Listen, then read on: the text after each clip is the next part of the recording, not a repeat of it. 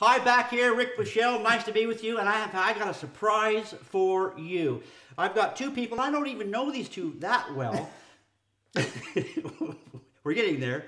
But these guys travel the world, and they house sit. That's what they do for a job. They sold their house, now they just go around the world, England and Thailand and other places.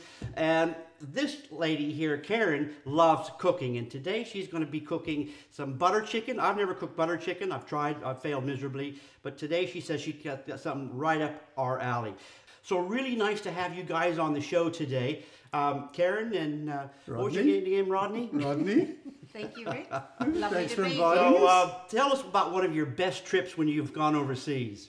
5 months in the UK with 4 house sits all over England. A 350 kilometre walk through Portugal. Yes. Lots of food, of course. Lots of food. It's always about the food here. You know that. Okay, well that sounds exciting. How exciting does that sound?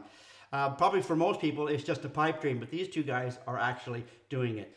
But let's just get right into cooking that butter chicken. And this young lady here is going to walk us through every step along the way.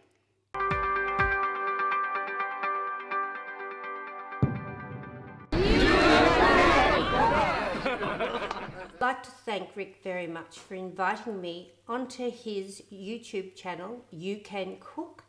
I'm going to cook my special dish, which is butter chicken, a little different to a lot of other people's, and I'm going to take you through step by step.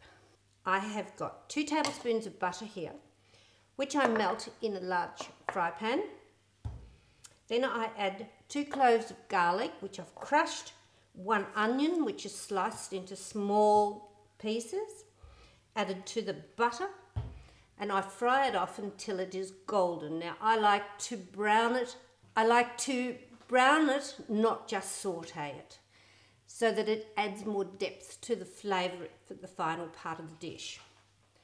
Then, whilst that is cooking, I add my spices where I have cayenne pepper, cumin, cinnamon, turmeric, salt.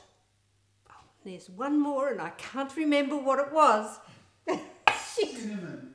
Cinnamon. Right. Okay. Yes, I remember now. It's cinnamon. So I add these spices that I have to a plastic bag. My chicken is all cut into small pieces, which I do whilst the onion and the garlic is cooking. So I throw the chicken into the spices, give it a good shake. When that is finished or mixed up, I add it to my butter and garlic and onion and just brown the chicken off. When that is cooking, going along, I add my full cream, which is a cup of cream. Then I have half a cup of tomato puree, half a cup of tomato sauce and half a cup of sour cream. I mix all that together with a teaspoon of garam masala. And once the chicken has browned, I then add the liquid to it and I allow it to cook for about 15 minutes, and that's all it takes, and it's absolutely yummy. Well, we've come to that time now where the true test is, and we're going to taste this. And I can tell you from watching Keren cook this, it's very, very different than the way I would have gone about it. And that's what makes cooking such a great thing, is because everyone does do it very differently. And so you might experience something that you've never had before. So we're going to just taste this real quick. Let's have a try. A little bit of rice, a little bit of chicken.